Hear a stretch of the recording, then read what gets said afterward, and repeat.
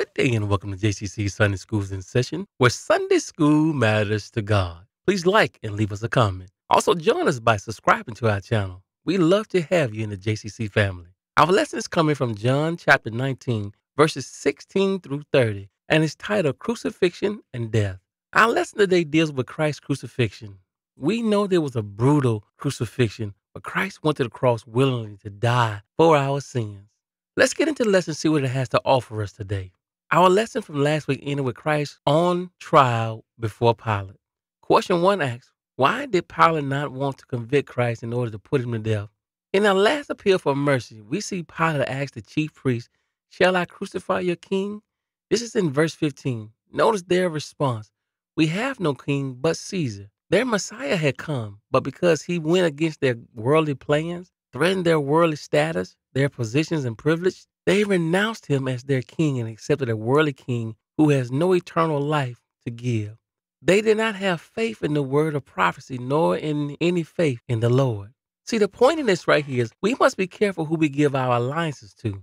Do we pledge allegiance to the world, or do we say, for God I live and for God I will die? The world tells us we cannot serve two masters. If it is God that we pledge our allegiance to, he requires us to be first in our lives. Not some of the time, but all the time. We must be careful to not allow our desires to please our selfish desires get in the way. It will never allow one to please God and be the child of God that God wants us to be. Let's get into our verses now and see what they have to say. Verses 16 through 22 read, Then delivered he him before unto them to be crucified. And they took Jesus and led him away. And he, bearing his cross, went forth into a place called the place of a skull, which is called in the Hebrew Golgotha, where they crucified him, and two others with him on either side, one and Jesus in the midst. And Pilate wrote a title and put it on the cross, and the writings was, Jesus of Nazareth, the King of the Jews. This title then read many of the Jews, for the place where Jesus was crucified was nigh to the city, and it was written in Hebrew and in Greek and in Latin. Then said the chief priest to the Jews of Pilate, Write not, King of the Jews, but that he said, I am King of the Jews. Pilate answered, What I have written, I have written. Our first outline shows us Christ being led away to be crucified in a place in Hebrew that is called Golgotha. Question 2 asks, what was another name for Golgotha, and what did it mean? Another name for Golgotha is Calvary, and both words means skull. It was a place of death that had the image of death as well. This was a skull-shaped hill in ancient Jerusalem that was outside the city. In Genesis 3 and 15, we have the first prophecy of the coming of the Lord Jesus to be the Savior of mankind. And it says, And I will put hostility between you and the woman, and between your seed and her seed. He shall crush your head, and ye shall bruise his heel. The crushing of Satan's head is our first clue as to why Jesus was crucified on Calvary, the place of the skulls. Moses had prophetically written that there will come a time when the future seed of a woman will crush the head of the serpent. The significance of Jesus being crucified on Calvary, the place of the skull, was to show his victory over his enemy. Yes, he had victory over Satan, and this was fulfilling the prophecy of Genesis 3:15.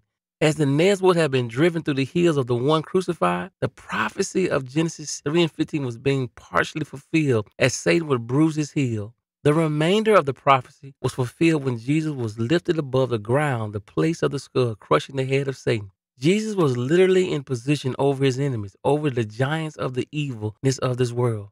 Yes, Christ was in position to be over his enemies as he crushed the head of Satan. When he rose from the grave, he had all power in heaven and earth in his hands. Christ conquered death. He conquered sin on the cross for our sakes. May the Lord get the glory for all that he's done for our sakes. See, the point is Christ bore his cross for us. Now we're called to bear ours for him. The songwriter said, Must Jesus bear the cross alone and all this world go free? For there's a cross for everyone, and there's a cross for me. Are we bearing our cross today?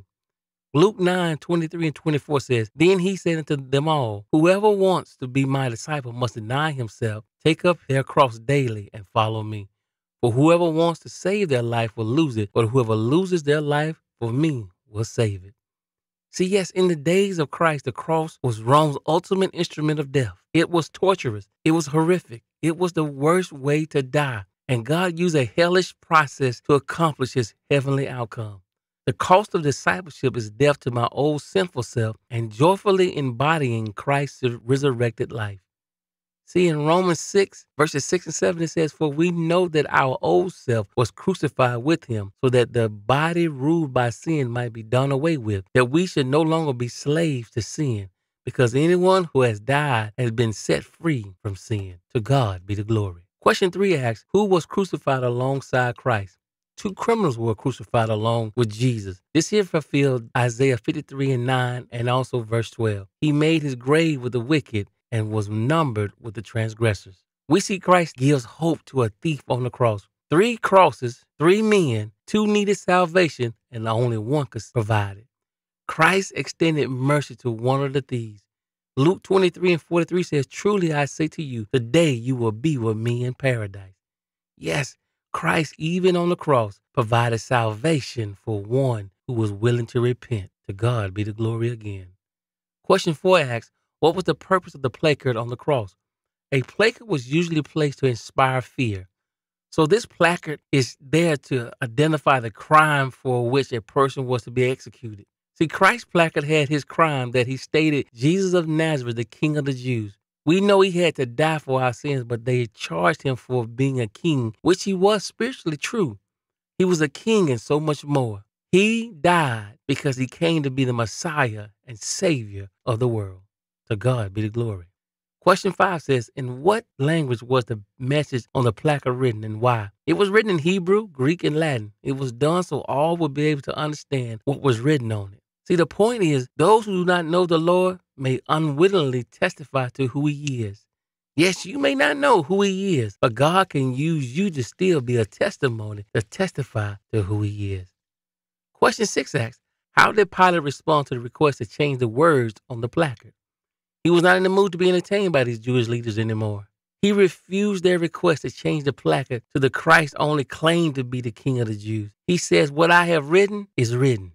See, the point is that the Lord God uses even the mockery of unbelievers to shine light on the truth. In the end, God will get the glory, and the world may be one who tells his story.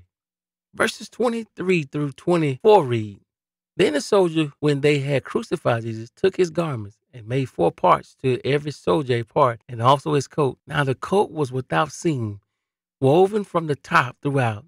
They said therefore among themselves, let us not rend it, but cast lots for it, whose it shall be, that the scripture might be fulfilled, which saith, they parted my raiment among them, and for my vesture they did cast lots. These things therefore the soldiers did.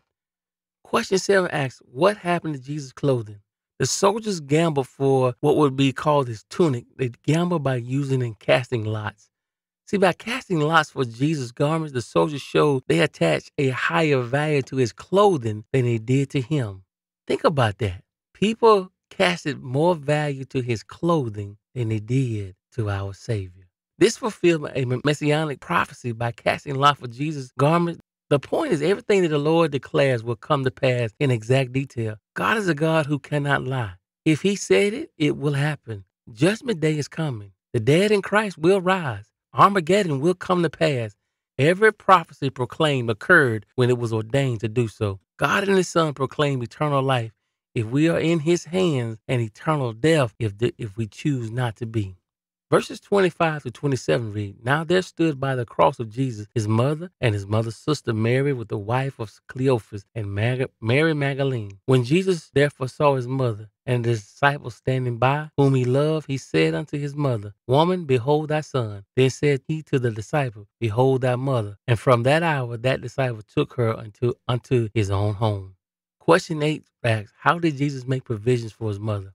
When Jesus said to Mary, behold thy son, he was telling her she should now think of John as her son. He would be taking his place. Then he said to John, behold thy mother. He was likewise telling John he should now consider Mary his mother. It was a means whereby Jesus could be assured that Mary would be cared for after his death. Since it seems evident that Joseph had been deceased at this point, Jesus Christ was still making provisions for his mother.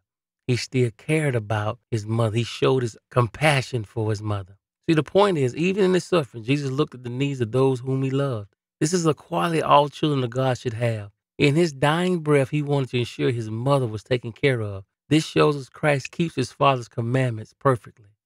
It was a responsibility of the eldest son to take care of his parent.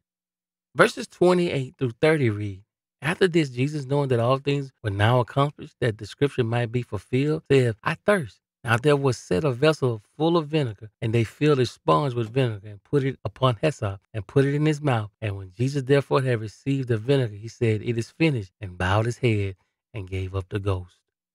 Question 9 asks, why did Jesus utter these words, I thirst? The statement, I thirst, was used to fulfill the scripture. When Jesus said, I thirst from the cross, he was alluding to a prophecy in Psalms 22:15. My mouth is dried up like a potsherd, and my tongue sticks to the roof of my mouth. You lay me in the dust of death. See, the soldier gave him vinegar, and this also was a fulfillment of Psalm 69:21. They put gall in my food and gave me vinegar for my thirst. All the Old Testament scriptures were fulfilled through Jesus' crucifixion. John showed that everything was happening in accordance to God's plan. God had orchestrated everything to come to pass, and he even told us about it before it happened. Question 10 asks, what is the significance of Jesus' declaration, it is finished? Far from being an admonition of defeat, it is finished is an affirmation of victory. Jesus' redemptive work to save the lost, to save us as sinners, was now fully complete. He had done everything that he was supposed to do, and the work was now done.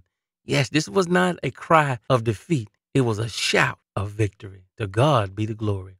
See, the point, we can put all our trust in the Lord because he finished his work. He finished his assignment. The world who receives his redemptive work can now be free. Free from guilt, free from shame, free from the bondage of sin and death, free to have the right back to the tree of life. We are now free, free indeed. Brothers and sisters, we are free if we have Jesus as our Lord and Savior. See, it is finished. It may not seem like it at the time, but this was again a shout of victory. Jesus' mission was complete, and sin had been fully and finally atoned for. But how can a man shout in victory with his last words? The reason is simple. Jesus knew that he would be resurrected 3 days later and never to die again. The finished work of the cross sets us free, brothers and sisters. It sets us free to die only once as well. If we have accepted Christ as our personal Savior and Redeemer, we die the physical death, but never a spiritual death. Only those who don't know him die twice. If he's not your Lord and Savior, you can receive him right now. You can receive his finished work so that you might be saved too, that you might not have to die only the physical death, but you will live eternally with him. Well, as always, I hope you've enjoyed the lesson. If so, please drop us a comment or two. Also, join us by subscribing to our channel. We would love to have you. Well, that's all for this week. Come back next week. Same time, same channel. Be blessed now.